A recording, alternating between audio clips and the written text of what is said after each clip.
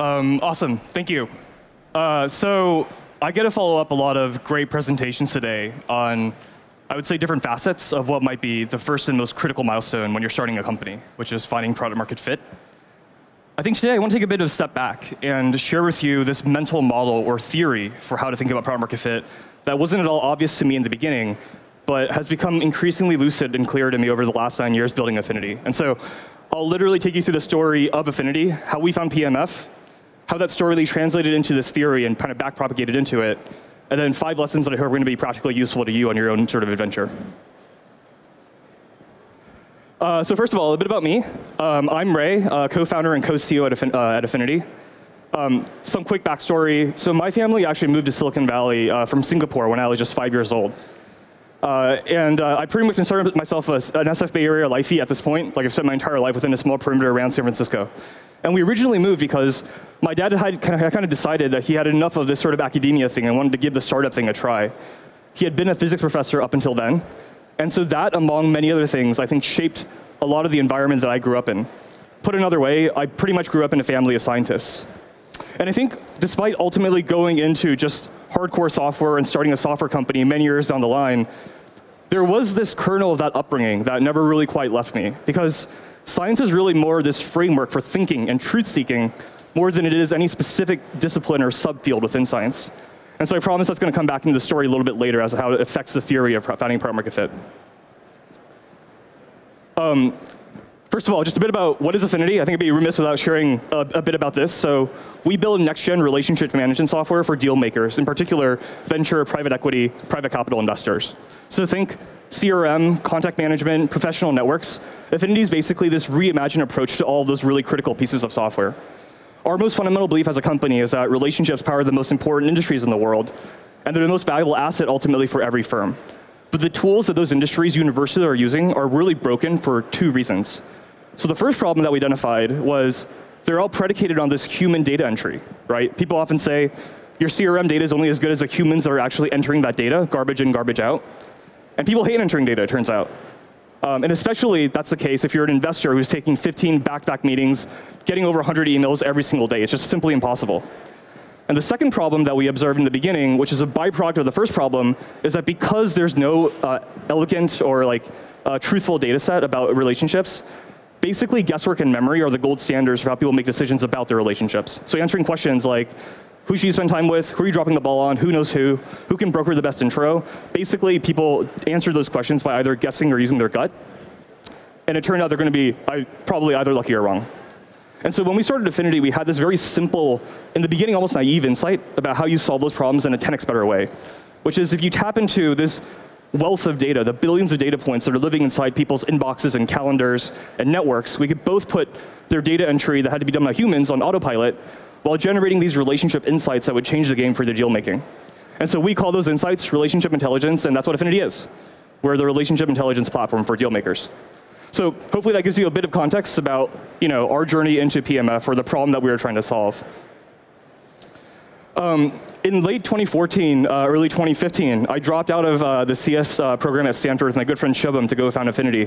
And I think in a bit of a funny testament to what would later become the vision of our company, there was a lot of luck that was involved in the beginning of the company. And a lot of that had to do with happening to meet the right people and build the right relationships at the right time. So this is actually our first professional photo together. We both looked a lot younger back then. It was taken from the office of a venture firm whose founding partners basically went on to change our lives. That firm was Pear Ventures, and it was founded by Mar Hershenson and Pejman Azad. I actually think Mar is a speaker at this conference. She's speaking tomorrow, and that's her sitting over there in the back, actually.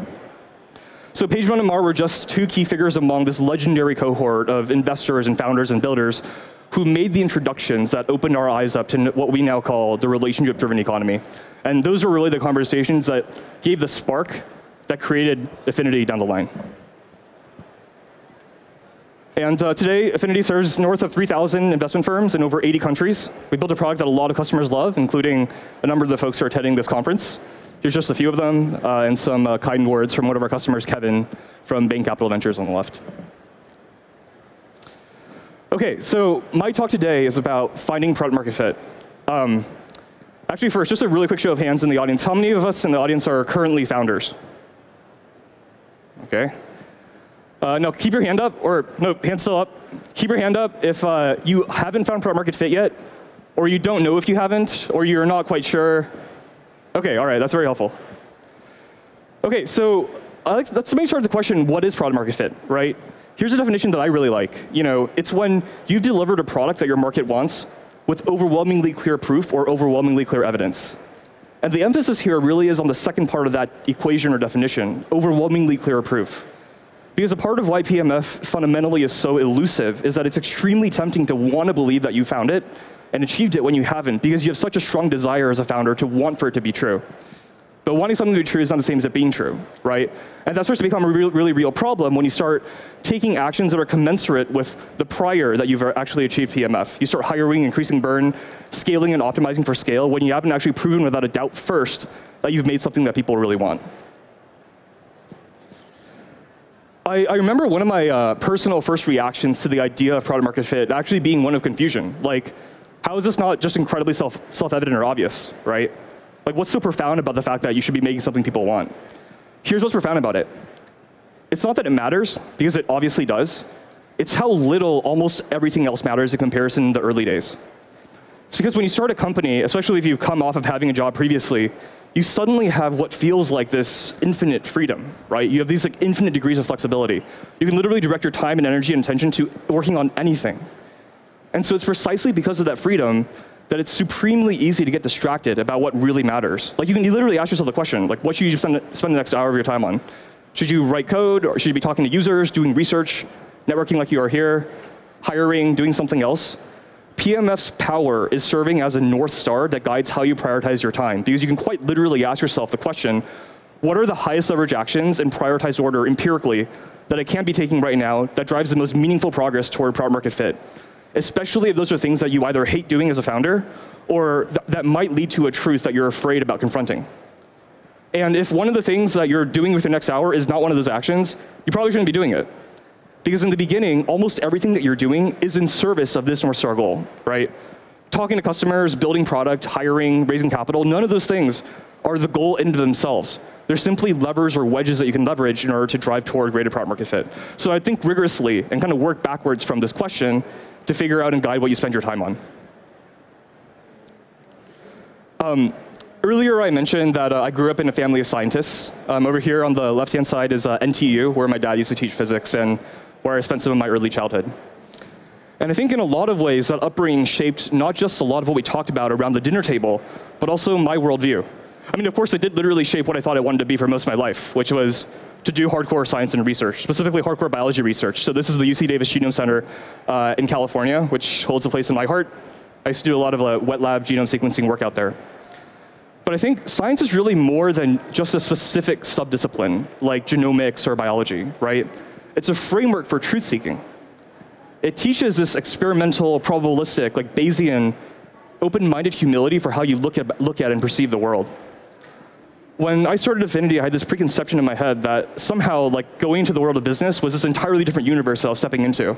You take off like the lab coat and put on like the suit or the hoodie or whatever it is. But I came to realize the two actually have surprisingly more in common than meets the eye. Because like science, doing a startup is ultimately an exercise in seeking the truth. You have a market. You have a hypothesis about a problem that market faces that you think you can deliver a 10x better solution for. That hypothesis and its expression is your startup. And the onus is on you as a founder to go prove your hypothesis either correct or incorrect. Either of those is equally important, right? So building a company, ultimately, it is a scientific journey. It's this journey of proving hypothesis after hypothesis. Product market fit, does your business model actually work, and do the economics work? In the future product lines, future markets, your long-term strategy and defensibility, your long-term vision, is all that rigorous and does it actually hold? It's really this journey that kind of never ends. So this is my second lesson. Visualize product market fit as the first hypothesis that you have to prove. And like any other hypothesis, it has a couple of common characteristics. First of all, by definition, a hypothesis is fundamentally probabilistic. It might be right, and it might be wrong. You can literally actually visualize it as this probability that exists on a spectrum and that changes over time as you learn more about the nature of the problem that you're solving and who you're building for. And whose answer you can never know with certainty until you actually test it. That mentality is hard, right? It takes a certain degree of humility because it's in human nature to want to get attached to our ideas, to want to believe that we're right. We're so passionate about what we're building about. Second, you can increase your conviction about whether your hypothesis is right or wrong by taking actions like talking to customers, like doing market research, understanding what's painful and what technology enables today and where it's going in the future. Those are things that increase your probability of being less wrong over time, bring you closer to the truth. Now, because any hypothesis is probabilistic, I think it's an important implication there. Anything is technically possible, right? This is, in my opinion, why definitionally there is luck in building startups. Like, hypothetically, all of us here could just close our eyes right now, try to dream up the next great startup idea, ignore all of the common wisdom about talking to customers, doing research, no validation, anything. And that might be the next multi-billion-dollar idea. It's possible, right? It's just highly improbable. And last but not least, any hypothesis is testable. So ultimately what that means in our world is making something, distributing it, and seeing if people actually want it or not. There's a market reality. Your mission in the beginning is to go understand that reality. And by the way, one thing about that market reality couldn't care less about how opinionated or passionate you are about your idea. It doesn't care about how many long hours you've worked on it, or how articulate you might be about talking about it or writing about it. It's very easy to talk about whether something is a good idea in your mind or not. Opinions are cheap. But the ultimate judgment, the final arbiter of whether you're right or wrong, is achieved only through the act of building a product or service, shipping it, iterating, testing itself. And in the end, in some senses, the truth always reveals itself no matter how opinionated you are. Now, I think one thing I do want to call out is that there is a noticeable difference between scientific and startup hypotheses. Because in natural science, when hypothetically you've designed your experiment correctly, you've got your control variables, you have your experimental variable, metaphorically you're kind of, at that point, casting this question out into the universe and leaving it up to the universe to tell you whether you're right or wrong, right? It's kind of out of your hands at that point. In startups, it's a bit different because success depends as much on the universe that is your market as it does on your own execution, because you control what you build, how you distribute it. And so obviously when things are working, if you have users that love what you're doing, your growth is taking off, that's obvious. You've proven your hypothesis correct, right? But where things get really agonizing is when the things aren't working yet. Because then you're facing this question, why isn't it working? Is it because of my own execution? If someone else hypothetically in the world were to go try to solve the exact same problem with a different approach, would they be able to do it? Or is this something about the market or universe that's signaling something to me? It's telling me something and rejecting my hypothesis, right? And unfortunately, there's no surefire way to answer that question. You have to ultimately develop your own conviction as to what the answer is. So there's this prayer that I used to read, or I had read in grade school. I don't know, it seemed really pedantic, but I came to revisit it on my startup journey and ended up realizing it describes this quest for product market fit really well.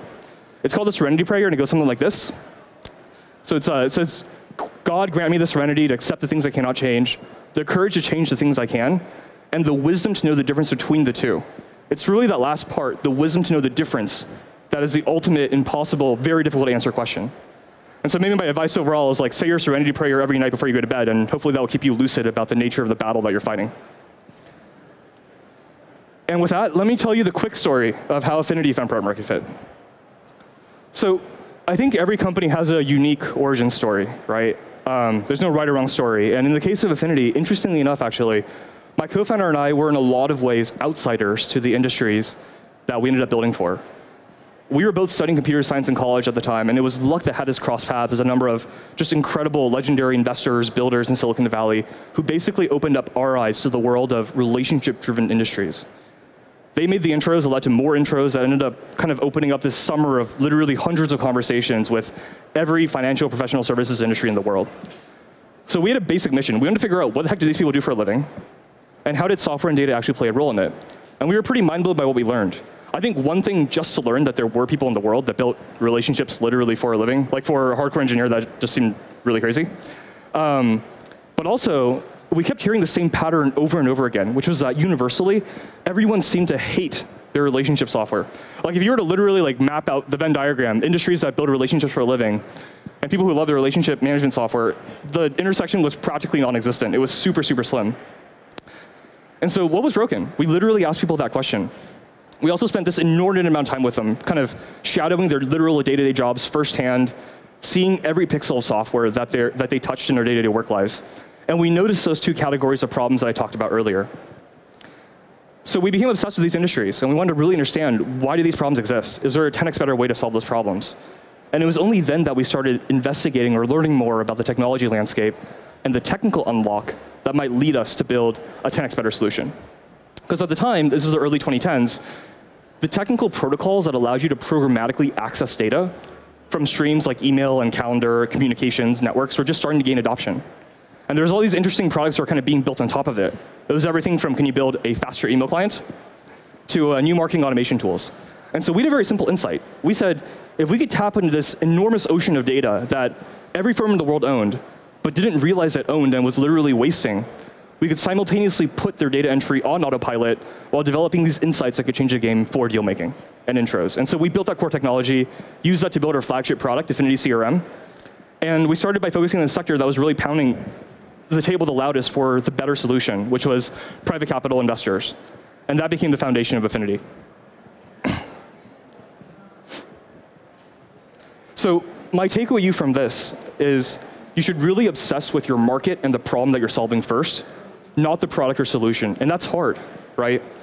I think founders too often hang on too tightly under their solutions, and rather than truly, genuinely obsessing with the problem and why it exists. Because the problem in the market is the real opportunity. Your V1 idea of how you solve that problem is just a hypothesis, and it's usually wrong. And I find that to be a particularly hard thing, especially for founders who are designers or engineers or creative people to go do. Because when you have all that creative firepower at your fingertips, it's really easy to get attached to your creations, right? But that's the wrong mindset. I think, importantly, as a founder, you're not a creative. You're not an artist. In art, the artists themselves is at the center of the universe.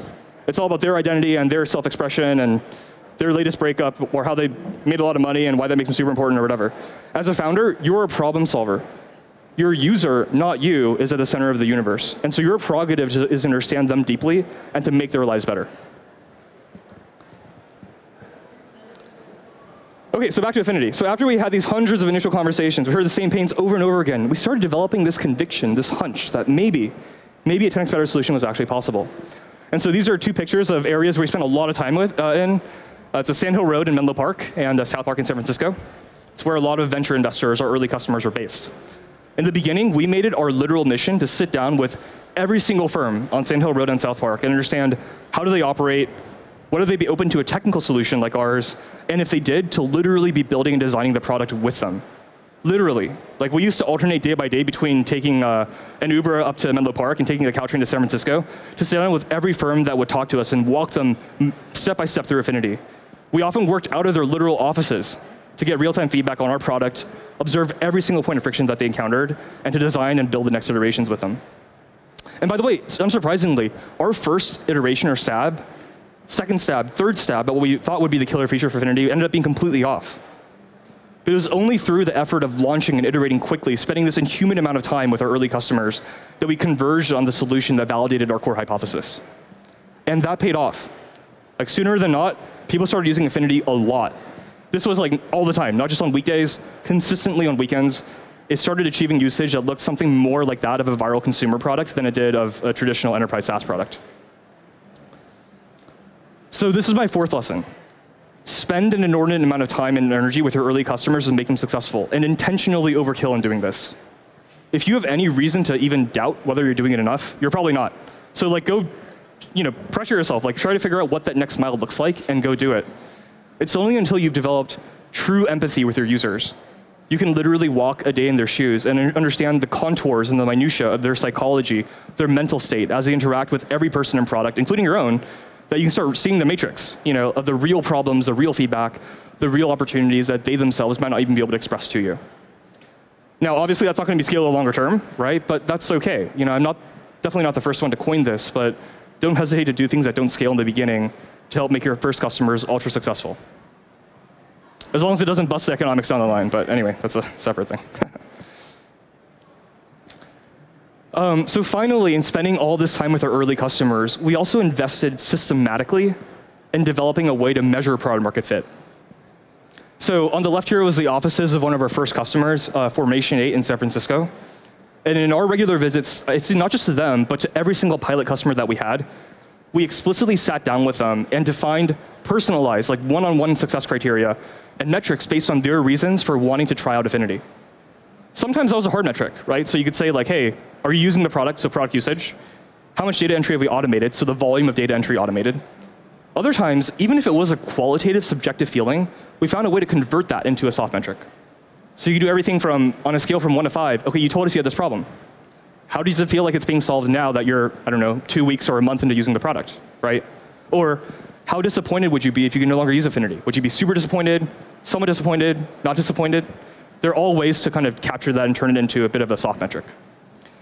So we did a flavor of that personalized assessment with every single customer every single week and iterated on their feedback until they were either crushing their success criteria or we realized mutually that it wasn't going to be the right solution for the minutia of problems that they wanted to have solved. And that was like painful. It was like so much effort went into that, right? But it was worth it.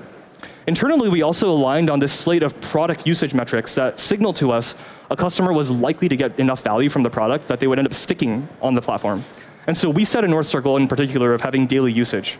We thought that was really necessary to get to really become the firm's true new CRM and to really drive toward the problem of like lack of CRM adoption. And then we instrumented those metrics and tracked them maniacally. So this is one tool that we used a lot in the early days and still use today. It's Amplitude. It's a great product analytics tool. I wholly recommend looking into it. There's a whole bunch of others, Mixpanel and others. I personally lived out of our Amplitude dashboards in the early days of Affinity. Like I was literally checking our dashboards every other hour. I'd also recommend a session viewing tool if you want to understand the contours of your usage more than just a number, especially if you're not actually able to easily visit your early customers in person. So this is my final takeaway here, right? Which is you should really measure product market fit explicitly and intentionally. It's crucial because both how you choose to measure it and then where you set this like subjective goalpost yourself can make all the difference between whether you've actually found product market fit or you're just going to be deluding yourself into thinking you found it when you haven't actually. There's a ton of frameworks you can go about, trying to use to do this. But I'm going to be truthful, like the ultimate best approach really depends case by case on the kind of business that you're building. There's not like a single one and done kind of a thing. For example, if you're building a core piece of workflow software like Affinity, it might make sense to strive for daily usage, right? Whereas if you're building a marketplace, maybe that doesn't make as much sense, and that's okay. So I'd start from the first principles of what are you building? Imagine, what does an overwhelmingly successful user or customer base actually look like? And then work backwards from there to determine what you want to measure. And finally, you have to set some goals for what product market fit means based on those metrics. My truthful overall advice here is err on the goal of setting, the side of setting an overly ambitious goal. Like where most startups go to die is when they think they fit PMF because they lowballed their goal, they want it so badly to be true. Rarely, if ever, do I see a company setting too high of a bar for customer love. It's very hard to over-index on that. So I think just to conclude with a story of how we ultimately found product market fit at Affinity, crazily enough, in a bit of a counter story to most narratives, we probably over-indexed on it. So this is kind of the opposite of what a lot of companies struggle with. At Affinity, our early team just felt, I guess, so much more supremely comfortable like giving our product out for free in the beginning, we called them pilots, and just relentlessly building and iterating on their feedback, that we weren't really sure when to start charging our first customers for it. And we started charging literally when one of our early pilots forced the price out of us. Like I remember one day, like they sat us down and they told us, look, we become so dependent and addicted to this thing that you built for us that if you were to tell us tomorrow that literally it costs tens of millions of dollars or something like that, something ridiculous, like we'd be screwed. We'd be putting us between like a rock and a hard place. And so that was when we realized, okay, we think we've found product market fit and it's time to start scaling. And it was a very rapid ascent from there to our first $1 million of ARR and our first 100 paying customers. So remember, I think product market fit, for all of like the lore that exists around it, it's just the first checkpoint on a long journey that's building a startup. It's but one of many hypotheses that you have to either initially prove or prove in parallel in the beginning. So think of it really as, I liken it to like the tutorial level of a video game. If you can't beat the tutorial, there is no rest of the game to play, right? And so don't take actions that are commensurate with like what you would do, assuming that you've actually unlocked the rest of the game. Stay laser focused in the beginning on what really matters and cut out the rest of the noise.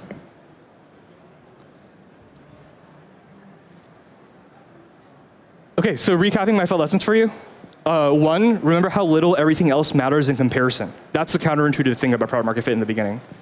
2, visualize it as a first hypothesis to be proven. And like any other hypothesis, it's probabilistic. It can be right, but it also can be wrong. Your objective as a founder is to seek the truth and to become less wrong over time. 3, obsess with your market and problem first, not your product or solution. 4, spend an inordinate amount of time and energy with early customers. Do inhuman things, even if they don't scale initially, to make them successful. And finally, measure product market fit explicitly and intentionally, and set a high goal that signals incontrovertible proof that you've made something people want. Don't sandbag it at the risk of lying to yourself. Starting a company is a scientific journey. That framework has worked well for me, and I hope it'll work well for you. So good luck to everyone in the stage in the audience for getting to your first checkpoint, and thank you.